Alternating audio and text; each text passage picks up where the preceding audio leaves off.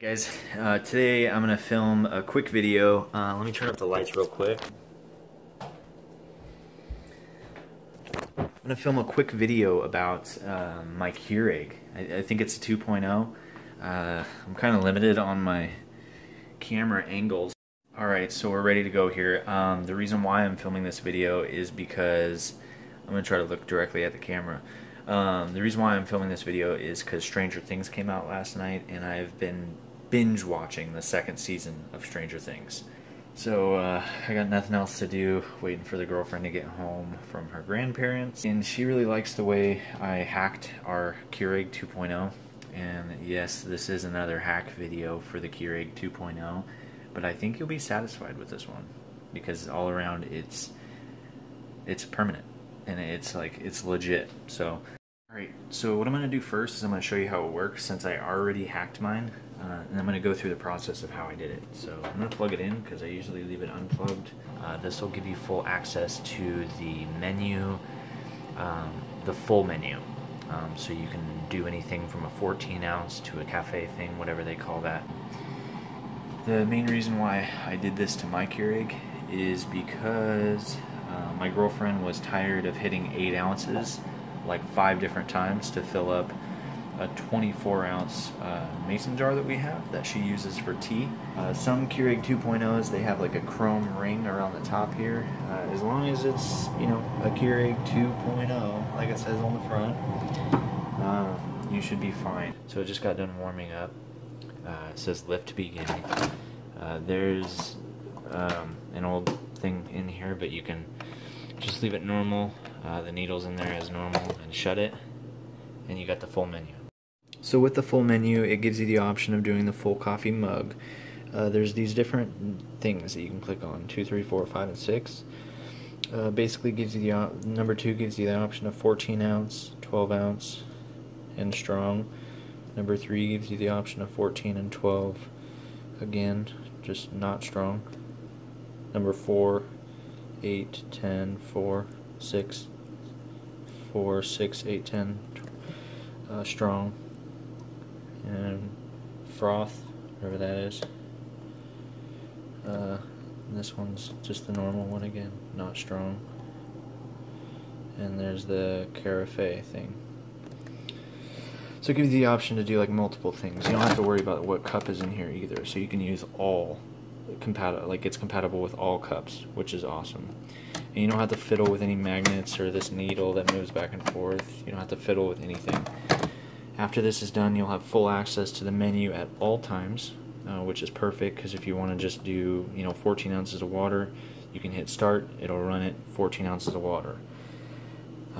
So yeah, let's get started now that it's all hot and stuff. I'm gonna unplug it and flip the camera back around. I'll show you how I did it. Alright, so the first thing you're going to do is lift this top tab up. There's going to be 2 screws right under here. I'm going to try to go quick because I don't want this video to be forever. It'll help if you have the right size bit.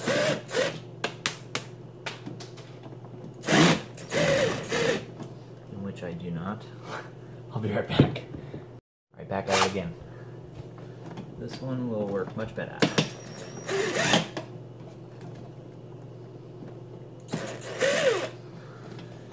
So just 2 screws. So after removing these 2 screws from underneath where the needles are, you can go ahead and close it, and this front panel should kind of just peel right off. You will want to open it and kind of just gently remove it. If it gives you any resistance, just take your time. It should slide right out. And then you see these little clips around here. You're going to want to undo those clips without breaking them. Do it very gently. Looks like there is 1, 2, 3, 4, 5 of those clips. And what that'll do is it'll give you access to where the magnet's located, or the magnet sensor. Basically what you're going to be left with after you get those clips undone all the way down the sides and the front here is you're going to be looking for a little sensor that's placed directly in this lower area of the front. It's a little sensor. The top of it will look like this, and it should look something like this from the top. You pry that up and out, And basically what this sensor does is when it senses the magnet or the appropriate magnet, it will actually close and loop those wires together after the right magnet is sensed. So basically, to bypass this sensor, you cut those two wires off as seen here and just splice them together. And what I did is I spliced them together and just shrunk wrap them, and you just tuck them back in there. Alright, so basically you take those wires that you just spliced together, and it's really up to you on whether you want to shrink wrap them or put a little electrical tape over them just to keep them safe. And you just close down those snaps all the way back around. And that part of this hack is complete. This drill is probably overkill, huh? I use it for everything though. It makes everything easier. What we did is we bypassed the magnet sensor, and the next step would be to bypass the optical sensor.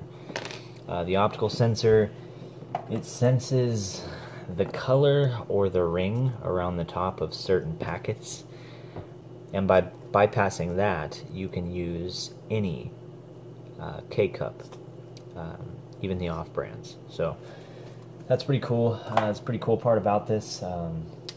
Let's get to that. Alright, so the next thing you're going to do is you're going to go back here where the wiring is, and you're going to look for the only green wire.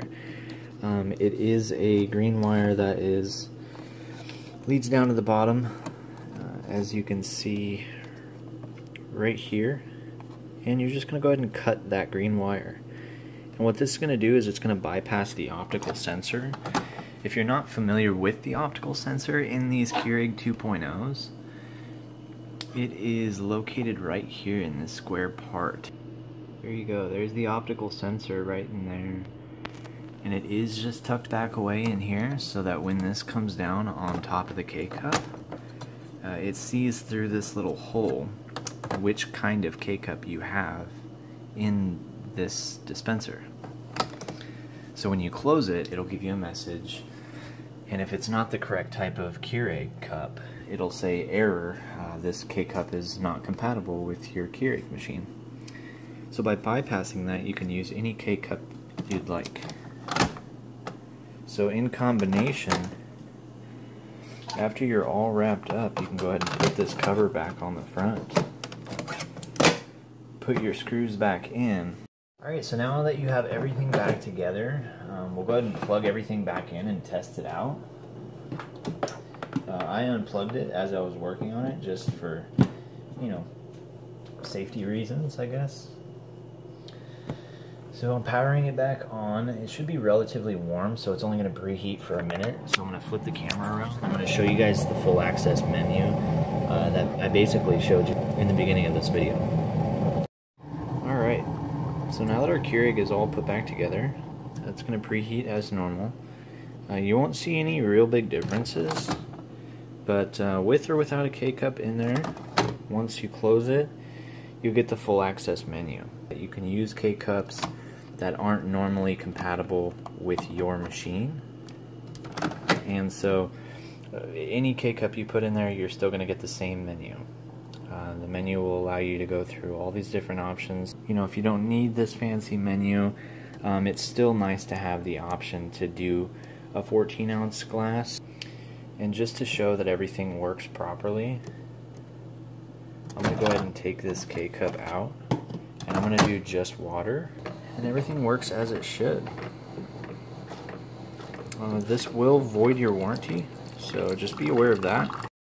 Alright guys, so I hope this video helped you, get more out of your Keureg 2.0. But yeah, leave a comment if you have any questions, and feel free to subscribe to my channel if you are interested in these kind of videos. You guys have a good one. I appreciate you guys watching my videos, and more to come. I appreciate you guys.